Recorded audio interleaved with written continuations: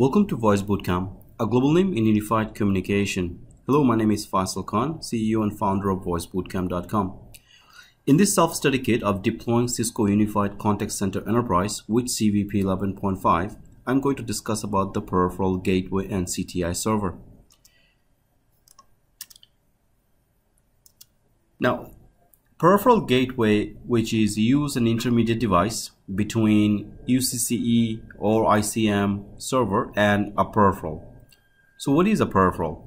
A peripheral could be a PVX, could be an ACD, could be IP-IVR, VRU for example, or even a CVP server. Call manager is also known as a peripheral. Now each peripheral will act as a routing client because they will be the first person to initiate a call to the UCCE server.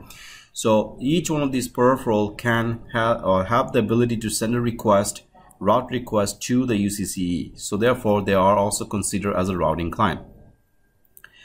PG will then send a routing request to the UCCE system.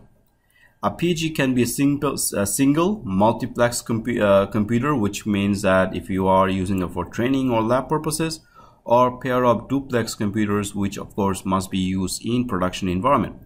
A single PG, however, can service more than one peripheral at a time. However, there is a restriction. If that single PG server virtual machine can only have one PIM that can point to a particular agent call manager cluster due to the restriction of the JTAPI plugin. Now each peripheral will use one and only one PG process, not necessarily the server. Now through the PG, although a PG can consist of a pair of a duplex computer, only one of them will be active at a time. So the system software sees it and then see it as a single logical and a physical PG. Now the communication between a peripheral, so these are your peripheral right here, the call manager, CVP, these are known as a peripheral, and to communicate between them you need a PG server. So this green circle that you see are my PG server. So call manager will talk to the unified CM PG, while CVP will talk to the VRU PG in order to communicate with your central controller. So the PG provides the intermediate connectivity between the peripheral itself as well as the central controller system. Now, in order to configure the peripheral PG, we must have what we call is a peripheral interface manager. Think about peripheral interface manager as a virtual interface. You guys are dealing with Cisco router, for example, have a fast Ethernet interface, and then we create sub interface. Well, PIM or peripheral interface manager happens to be that same concept. From a single PG, you can have multiple PIM. Now, depending on the relationship of the type of PG that you configure, the parent level versus the PIM level, that will make a huge difference. For example, if I create a PG called PG underscore, let's say CUCM, and underneath that I create PIM1, PIM2, this goes to, let's say, CUCM pub, and this one goes to sub A. Now in this scenario, this is my parent configuration, these are child configuration. So the type that you configure on this will make a huge difference, because if you configure the parent to be let's say a specific type of PG, whether it's a call manager or a VIA or a third party, then the PIM can only be that type of PG itself. So let's say, for example, if I'm creating a parent PG being CUCM, that means call manager, then PIM1 and PIM2 type also has to be call manager. These are more like a unified PG. Whereas if I want to create PIM1 for call manager and PIM2 for CVP, for example, in that example, the parent can be set to generic PG or system PG. So that's one of the things that you have to keep in mind. Each redundant PG pair can have a maximum of 2000 agents. So in the case where I have my subscriber, let's say subscriber A, I have subscriber B. Now because each call manager server has their own CTI manager server, a PG can only point to one CTI manager at a time.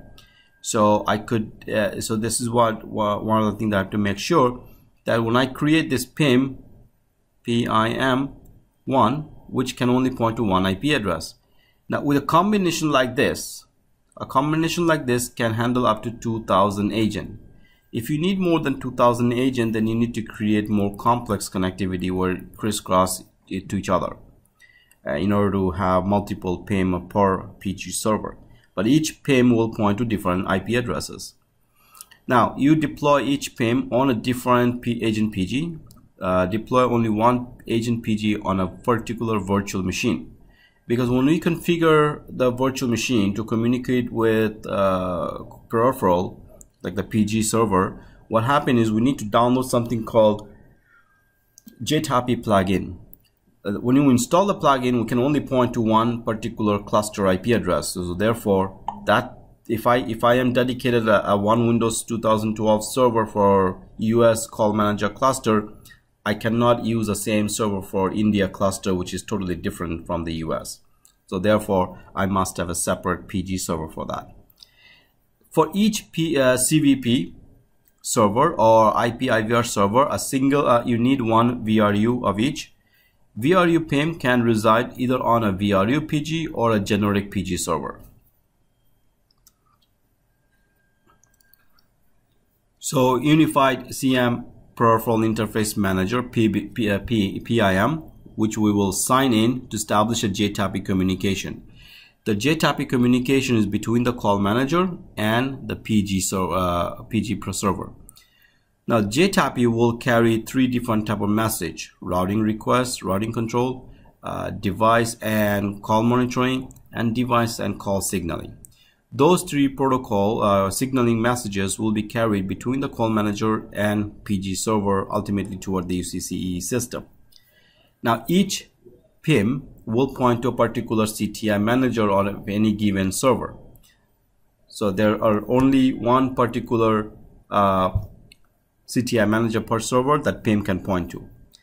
Each redundant pair of PG will share a unique JTAPI user account that you must create.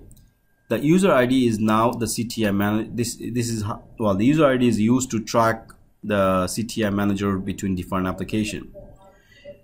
Now let's assume you have a scenario where you have subscriber 1, which will connect to Cisco voice gateway, the router itself. Then you have subscriber 2, let's say this is my subscriber 2, which connects to the UCCE system through the CTI manager. Now because the voice gateway is registered to subscriber 1 and UCCE is registered to subscriber 2, because both sub 1 and sub 2 are in a cluster, so what happened when a call arrives on the voice gateway, first the call has to go to subscriber 1 because that's where it's registered to, and using the inter-cluster message, that call will be forwarded to subscriber 2 before it can go to the UCCE system. So subscriber 2 receives the call because PG is registered to subscriber 2. So as I said, the communication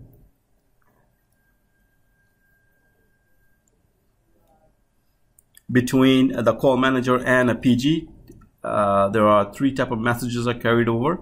You have routing control, you have device and call monitoring, and you have device and call control. Now each one of these types will have different purposes. Depending on how the call is, which direction of the call is coming in, or which direction the call is going, or what state the call is in, these three type of messages either can be carried on a single call, or can be some of the call may not have all three, but maybe one or two. So let's take a look at example. Most call may use all three type of JTAPI communication.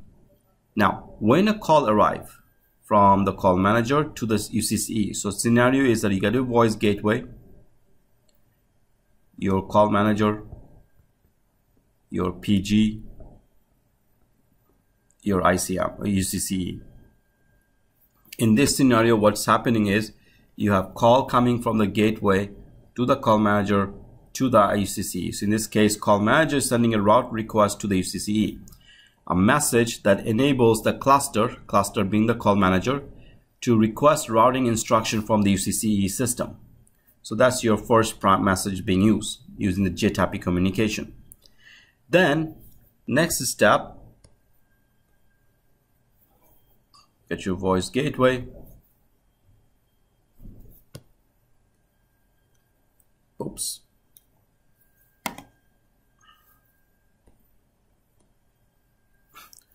You have your voice gateway. I'm not sure why this is happening. Let me erase it. Go back, come back. Gateway to call manager to PG to UCCE. Now, the first step, we already covered that. The next step is when a subscriber receives a routing response from the UCCE. So let's assume the UCCE has an agent available, extension of the agent is 2001. This number will be returned back to call manager to transfer the call to that agent.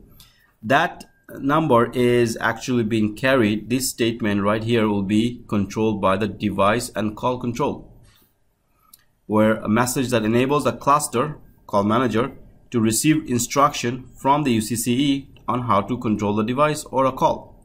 Like, what do I do? Do I transfer? Do I forward? Do I send it to a voicemail? Do I send it to an agent? So and so. When subscriber receives a routing response,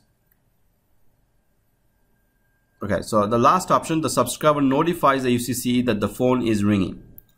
So because the phone is registered to the call manager, when there is a phone ringing, phone status has changed or something like that, then the device and call monitoring message will be carried between the between the call manager and UCCE system, because the device and call monitoring, which allows the message to be enabled between the cluster to notify the UCCE the status of the device has changed or the call has changed. Now, prior to configuring a PG server, we must connect to the PBX and download the JTAP client in order to synchronize a PG protocol between the PG server and the unified CM or call manager. From the PG server, you're going to log into your call manager, download the JTAP client and install it. And while you install it, you put the IP address of the TFTP server of your US cluster or whichever cluster you're working on. This is the reason why we can't point to multiple separate cluster, because each cluster will have their own set of settings. So we log into call manager, we go to application menu, go to plugin, download the JTAP 64-bit plugin, install it like any software. So here you can put the IP address of your TFTP server. Next step in call manager is to create a CTI route point. A CTI route point is required to send all calls from the call manager to UCCE. So CTI route point is like a trigger point. So you must configure at least one CTI route point with a necessary directory and a dial number. Now, call center number will be translated to this CTI route point using a translation pattern. Now, CTI route point will be associated with the JTAP user so that system knows that this is going to be JTAP communication. CTI route point will be then registered by the PG server once the dial number is configured. Dial number or extension number of CTI route point must be unique even if they're in a separate partition. So here's an example of a dial number that I have, the help desk with a bunch of phone numbers, but they must be unique. Now next step is to create an application user who's going to do the authentication and authorization between the PG server and the call manager server. So we go to application menu, type app user and select the username, associate the CTI route point and all the agent phone, very similar function to the RMCM user in UCCX, and make sure this user belongs to this group called CTI standard CTI enable. Now, once we configure the call manager part and the PG is synchronized with the call manager, for example, call manager JTAPI, our next step is to go to the UCCE and prepare the UCCE server to listen for PG connectivity from the peripheral gateways. So therefore, we must create a PG process or PG using PG Explorer to listen to the PG traffic. You must configure an interface controller must be configured. An interface controller will operate at two levels, a physical level and a logical level. Physical device is a single instance of a device. Logical device is either a physical device or more than one physical device running in a duplex. Physical interface controller could be network interface controller, which is communicate directly to your service provider. Peripheral gateway or PG that communicates with ACD, PVX or VRU at a contact center to monitor status and gather information. PG can also act as a routing client should you need to. A physical device is a single instance of a device, where a logical could either be a single physical device or more than one physical device running in duplex. Now, the two type of physical controller we have is the NIC itself, which is an external interface connects to the service provider to the central controller, whereas the second one is the peripheral gateway. Now, to prepare a UCCE to listen to the PG process, what we need to do is first go to the configuration mode, go to the PG Explorer, and add our own PG, add a peripheral gateway. What's important here is that once we create and save the peripheral gateway, these numbers that you see right here highlighted, they are called the logical controller ID and a physical controller ID. These numbers by default are unassigned.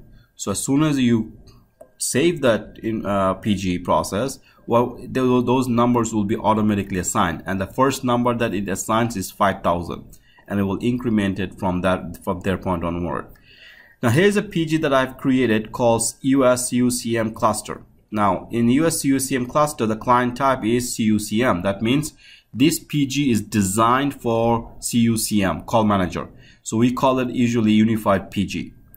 Underneath that, we're going to create peripheral, so which is right here. So we can add, my mistake in terms of the drawing. This right here points to this, and this is your PIM, which points to the peripheral setting. Now the PIM has its own peripheral ID, as you can see, 5,000. This is just an arbitrary name. You can choose whatever the name you want. So here what we have done, we define a PIM called UCCM cluster. The client type is going to be CUCM. Now because the parent, or whatever you want to call it, the hierarchy, the client type is set to CUCM. So this is only going to give you only one offer, that is CUCM.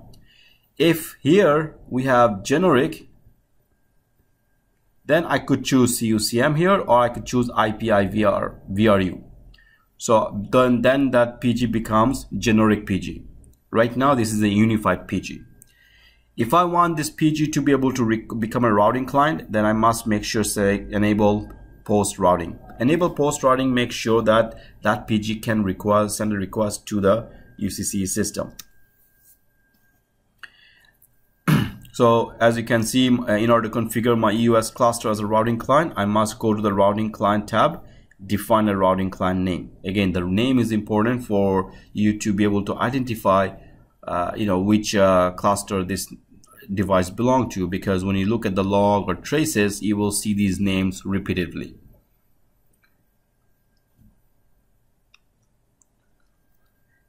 For CVP, very similar. I will add a CVP PG.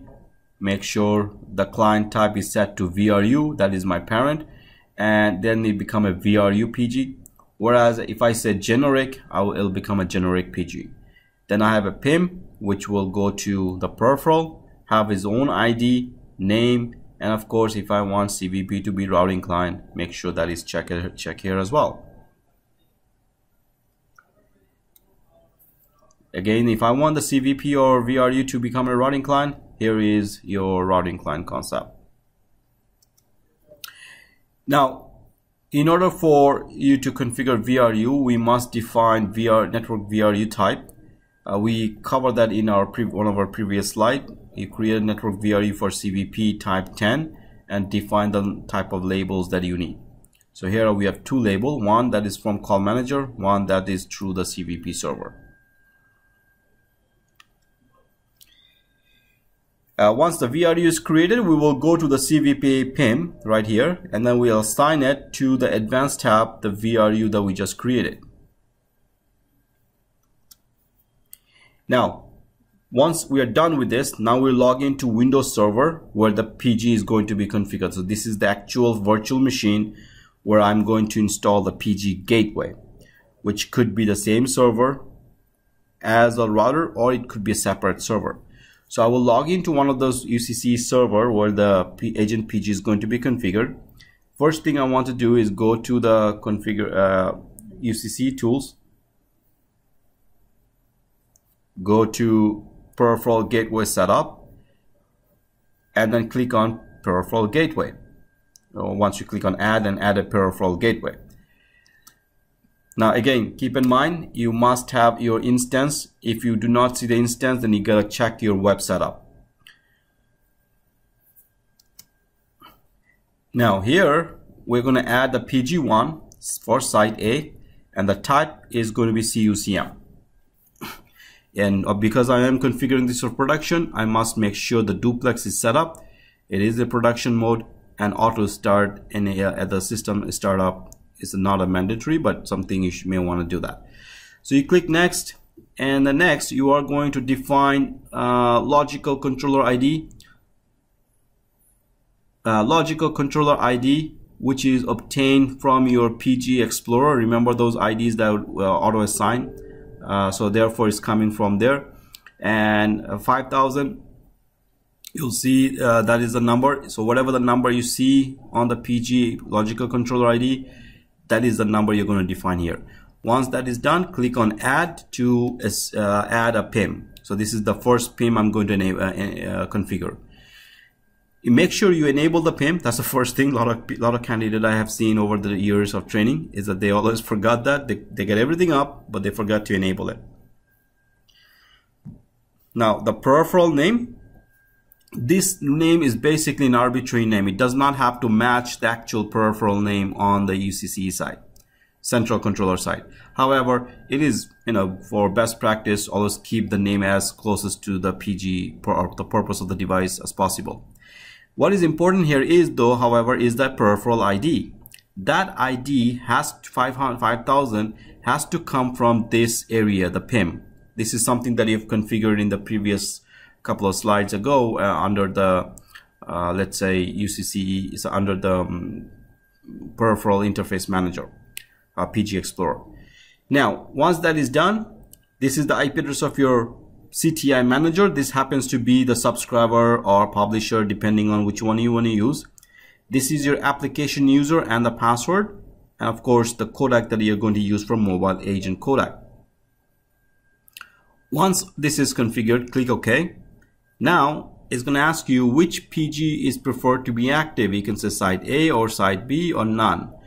So obviously what you want to do, you want to keep no site preference and let the router decide which PG becomes the active PG. Click next. This is where you define your private and public interface. Make sure you define the appropriate IP addresses or host name, and if you are going to use a host name, make sure your DNS is configured properly. So here you define the visible address for PG1A, visible address for PGB, router visible address for A, router visible high, A for high. So I mean pretty much we use the same IP address for high and medium, whereas private we use a different network address. Once PG is activated, what you want to do is go to the framework Portico, where you can actually check the peripheral gateway 1, the PG1 that you just added. And what we're looking here is two things: gateway, JTAPI gateway, and the PIM. So both should be active right here. And if both active, that means they were successfully configured properly. They have been successfully communicating with the peripheral itself, in this case the call manager. If for some reason the user ID is incorrect or JTAPI plugin was not installed, or the plugin has a wrong IP address, this will obviously become either unconfigured, shut down, not configured, or idle. This is side A. If you configure the same thing on side B will have very similar, except side B will be sitting idle. Now, once the agent PG is configured, your next step is to configure the CTI server. Why do I need the CTI server? CTI server is required by the FINAS to communicate with the central controller, as well as the control the phones in call manager. Each agent PG will include one CTI server, which handles the call control and agent request from the desktop. In this case, the agent desktop happens to be the FINAS server. CTI service will connect to one site or other, depending on which site is active.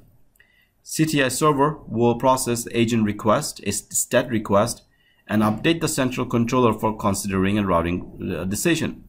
So the communication is as follows. FINAS server talks to CTI server talks to agent PG of course talks to UCCE or to the CM server, call manager. So you must have at least one CTI manager in your environment. So how do I add a CTI? Very straightforward, very similar to adding a PG. Instead of peripheral gateway, I'm going to choose CTI server. Next, this is going to be first one, CG1, site A, system ID 1. This number right here, 42027, this is where FINAS server point to. FINAS server will point to that IP address, and the CTI server will listen to this port. Once CTI server is up, you should see the CTI server 1 should go active and which port it is listening to and what IP address is listening to. So make sure the right IP address is pointing to the CTI server and the port is correct. And you can change the port if you want to. There's absolutely no restriction of not being able to change the port. Now we're coming to adding VRU PG or PG for CVP server. Very similar thing. Make sure using the PG Explorer you configure the PG server, a PG gateway with a client type VRU. Add a PIM. Make sure the PIM you note down the peripheral ID and logical controller ID. Routing to make it a routing client, make sure enable post routing, and then go to routing tab to make sure define a name. On the PG server or dedicated server where the PG is going to be installed, you select the PG ID, select site A or site B, but the selection type should be VRU. The selected type will be VRU. Again, same thing, logical controller ID goes all the way to the PG Explorer. Add a PIM, and the PIM will point to the peripheral ID right there. This is the IP address of your CVP server, and this is your VRU port. Now this is the default VRU port, but it can be changed. Again, same step, preference in any particular site being preferred. You say A or B or node site preference. Let the router decide. Define your private network and a public network. And now, once that is up and running, you go to CVP to start customizing CVP. Until you configure the CVP side, your VRU PG will not be active. So in the CVP, what we're going to do first thing is add a call server. And we go to do that device management, call server add, define the IP address of your CVP server and a host name. Then in the ICM tab, we make sure we say maximum length is set to 5. This is the same length as your VRU label. Remember 4999 in network VRU, that's the same length. If there was 4999, you put 4 digit here. If there was like 55555, then you put whatever the length of digit over here. Is extremely important. And this VRU port that we talked about earlier, right, 5000 right there, is coming from this place right here. So you can change it on both sides if you need to. Under SIP, you will configure some static route. For example, if there is any you need a static route for 9191919192929292. These two dial plan, so these two numbers are required to play the ringtone and error tone. We'll talk about more of this on the CVP slides. There's some static route that we need. In order to enable the static route, make sure this is checked. And in the static route, what we're doing, we're saying any call with 4999 should be sent to this particular gateway, which is VXML gateway. Any call with 9 will be sending the same gateway because of these numbers. Any call with 41 goes to call manager in US clusters. Any call with 3 goes to India cluster. So I have a very static routing. Unless you are using SIP proxy server, you will have to configure this static route for the SIP to work, for CVP to work. All right, CVP status. Once you reboot the CVP server and if the PG is up and running, you should see the status up for site A. Site B, the status will be partial. You can go to the CVP. You can check the PG Peripheral Gateway A, and you will see the CVP PIM being active. All right, so that's pretty much how you configure agent PG and a VRU PG. But make sure the logical controller ID and peripheral IDs are noted down properly, that you define them accurately. Misconfiguring them will either shut down the service or reboot the server. If you are going to configure duplex, make sure both private and public network is configured properly. Agent PG must have a CTI server for FINOS to communicate with central controller and being able to route calls to send the calls or control the devices in call manager. All right, so that's pretty much it for this particular chapter. Thank you for your patience, and I will see you in the next.